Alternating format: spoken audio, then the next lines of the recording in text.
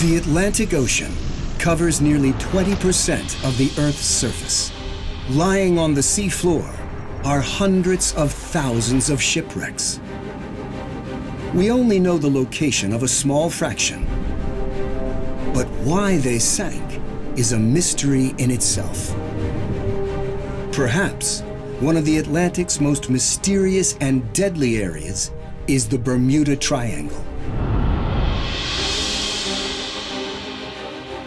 Bermuda, an island oasis 650 miles off the eastern United States. For centuries, it's been a refuge for Atlantic shipping, but the island's waters conceal a deadly threat. At the same time as being incredibly attractive, Bermuda also represents a serious no-go area for mariners without specific Bermuda experience. Bermuda's name came to strike fear into the hearts of sailors. It became known as the Isle of Devils. The paradox of Bermuda's paradise is that it was literally a ship's graveyard for its first 200-300 years. As custodian of the wrecks, it's Philippe Rouge's job to track and monitor Bermuda's historic shipwrecks. And there are plenty here to keep him occupied. In fact, these waters may have claimed up to 300 vessels. Why have so many ships come to grief in these crystal clear seas so close to land? Today, Philippe's visiting several wrecks that could throw some light on this mystery.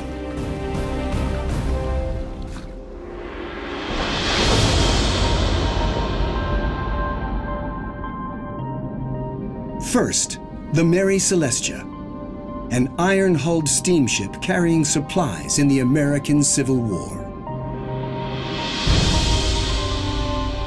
She left Bermuda, she came down South Shore and came to her demise right here, which is a very curious thing because we're literally only 800 meters from shore. And it happened on a flat, calm day. There's a lot of intrigue about it. Trying to figure out just how this came to be. She lies just over 50 feet down. The ship's distinctive paddle wheel is still recognizable.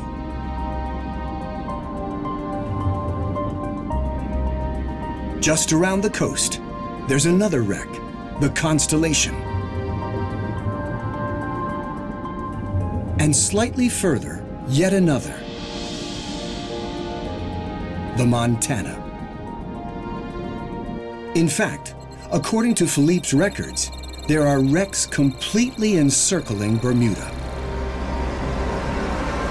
There's clearly something out there that poses a deadly threat to shipping.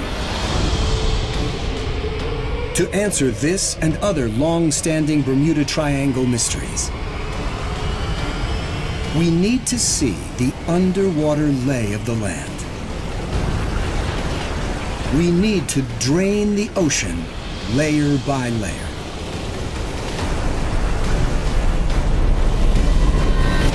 To gradually reveal an extraordinary landscape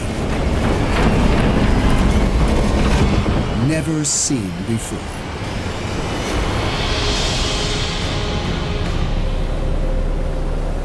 It's only possible to look into the Bermuda Triangle's depths thanks to a fast-evolving technology called Sonar Mapping. Sonar Mapping fires sound waves to the ocean floor. The return signals display the shape and depth of the land beneath.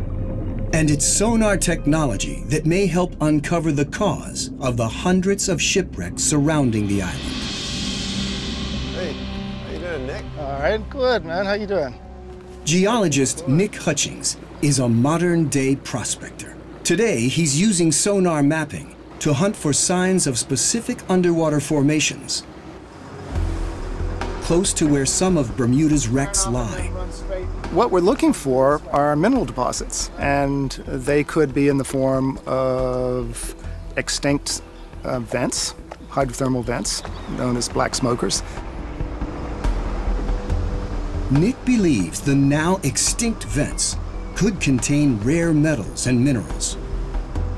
we would be looking at gold and copper. And with the crusts, there you're looking at platinum, cobalt, nickel, and particularly the rare earths. And the rare earths are important now because they're vital to all of our modern technology.